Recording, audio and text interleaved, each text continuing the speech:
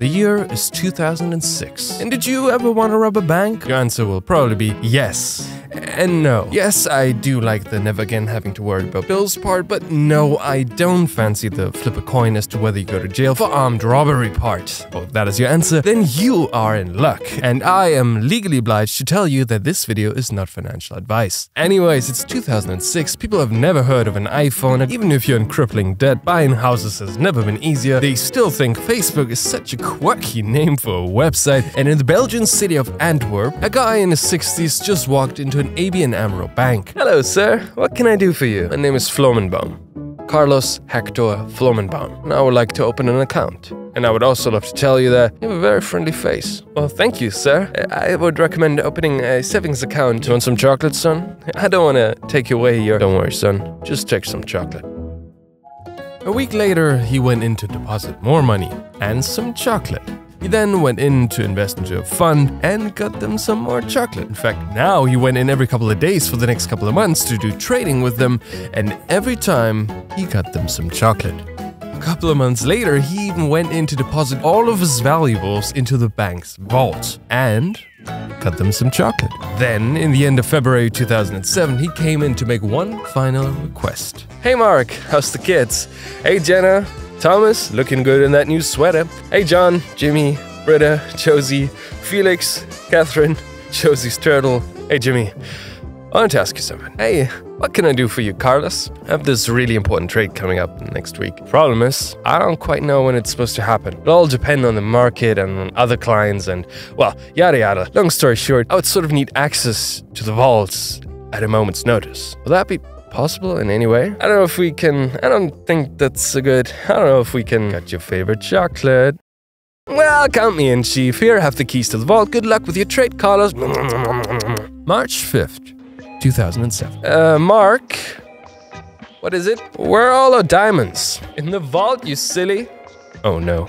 Sometime between March 2nd and March 5th, Carlos walked out of the bank with 120,000 carats of diamonds worth about $28 million, reaching one of the most advanced security systems that existed at the time, and just about breaking even after all the Belgian chocolate he had to buy. How did he do that? Well, the answer is human error. Because the actual problem was not the security technology itself, but how they used it. The bank basically effed up in 5 different ways.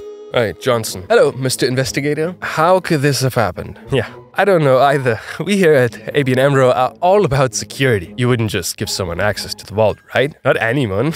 Only our most trusted customers. And Carlos was very nice. You should meet him one day. Coincidentally, that is what I'm trying to do. So, say you let your customers into the vault, you have someone to check what they do in there, right? We here at ABN AMRO are all about security. Of course we have a guard with them during the day, but not during the night. We are downsizing before the financial crisis next year. Financial what? The financial crisis of 2008. Okay. So you let people just go into the vault alone if they come at night? Yes, sir. Oh, okay. Never mind then. But what about the cameras in the vault? You can clearly see them there, right? No. Why not? There are no cameras in the vault. We here at ABN AMRO are all about privacy. What? Privacy, sir, but with access to the vault and nobody going in there with them and with no cameras in there. They can only access their own security box, right? Excuse me, sir? Our clients are some of the most esteemed people in the world.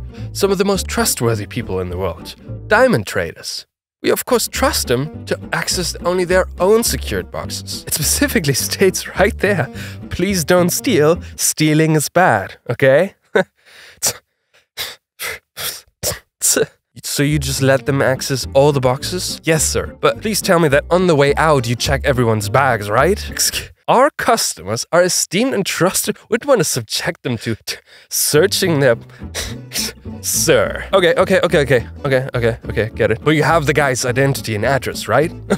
Of course. His name is Carlos. And he is from...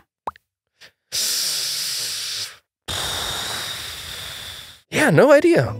Good question. Okay, let me get this straight. You just give some people access to the vault. You don't accompany them in there. There are no cameras in there. They can access all the security boxes if they have access to the vault. And you don't check their bags on the way out, nor do you have any background checks. Yep, we here at ABN AMRO are all about security. According to this article, some experts said that the bank shouldn't have had multiple security deposit boxes in an area that could be accessed by a single box holder with a keycard. Each person should only be able to get to his or her own box. To which, in my opinion, as a security protocols layman, I can only say, well, no shit. And I would also love to hear from the experts that don't think that's going to be an issue and for which bank they were. But now, though we can conclusively say that the bank did everything they could to prevent what happened, it could bring you to ask the question, was this Carlos's intent all along? Or one day did he just realize, well shit, I could just steal all these diamonds? The answer is, yeah, he planned this all along. Turns out that his name, Carlos Hector Flomenbaum, was not his actual name. Crazy, I know. His actual name is Yehuda Mashali, who had a history of robbing banks and stealing diamonds in the US. He was found guilty by a court in Antwerp in 2009. The only problem was, they never caught him, and so they convicted him in absentia. I convict you to 5 years in prison. Yeah, take that. Chair. More than half the world's diamonds are traded in Antwerp's Gem District, a maze of tiny streets around the city's main train station. There's a turnover of more than 23 billion per year, making it one of the densest concentrations of valuables on Earth. And if you want to have your cut of that pie, make sure to bring some chocolate. This video is not financial advice. Thank you for watching, subscribe if you liked the video, thank you to my loyal patrons, and thank you to Richard. If you want your name to be next in the credits of all of my channel's videos forever, do what these lovely people did and become one of my first 100 patrons. Anyways, thank you all for watching, have a lovely day. This video is not financial advice.